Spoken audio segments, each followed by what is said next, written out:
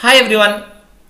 Today we are going to explore a very interesting mathematical application, that is the misconception that is there in every student's brain. So now we are going to discuss about this concept in a clear manner such that after listening to this you should not repeat the same mistake again. Hope you are understanding what I am saying. Let's jump into the topic. So you all know that what is square root of 4? If somebody is asking you what is the value of square root of 4, what should be your answer? In many cases, the students are going to give the answer as plus or minus 2. Okay? If somebody is asking you what is square root of 9, then you will say the answer is plus or minus 3, because you have your own concept. That is, if plus 3 into plus 3, that is 9. If minus 3 into minus 3, still you are going to get the value as 9. So let's understand by the example by taking root 36 as an example. So the question is, what's the value of root over 36? Okay. Now you are giving the answer as the same, that is either plus 6 or minus 6. But remember guys, if you are giving the answer as plus or minus 6, then you are absolutely wrong.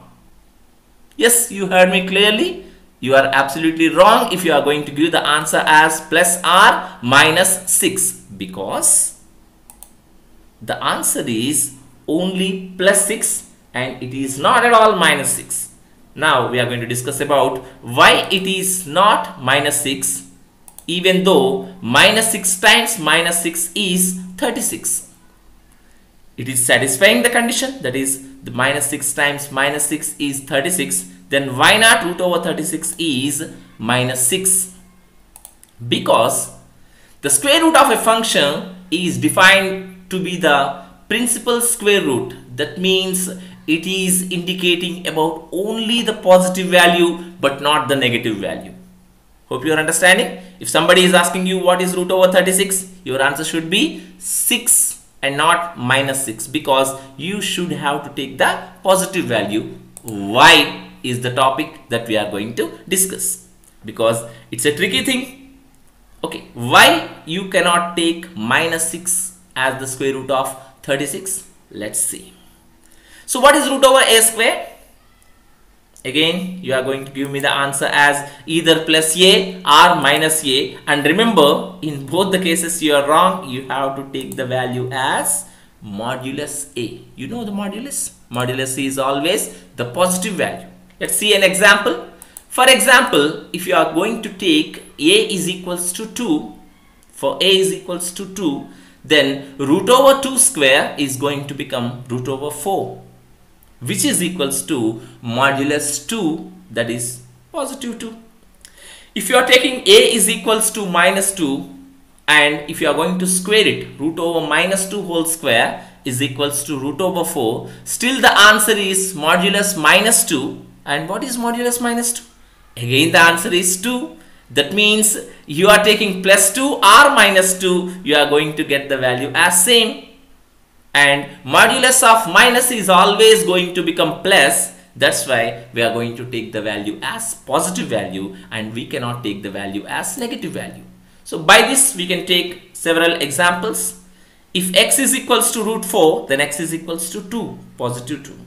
If x is equal to root 36, then x is equals to positive 6. If x is equals to root 9, then x is equals to positive 3. And in all three cases, you cannot take the negative values as the answers. Okay. Now, we are going to jump into the another example. If x square is equals to 4, if x square is equals to 4, then we are taking square root on both sides. Root over x square equals to root over 4, then that is modulus x is equals to 2, that is x is equals to either plus 2 or minus 2. Okay, because modulus x is equals to 2.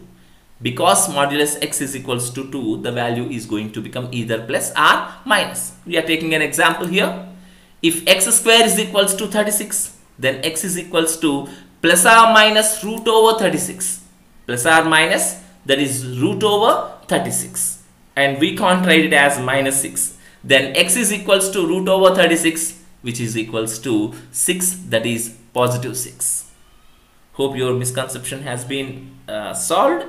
From now onwards, somebody is asking you what is root 100, then you say the answer as 10, not minus 10. Okay? Right. Hope you understand. Subscribe the channel. Thank you.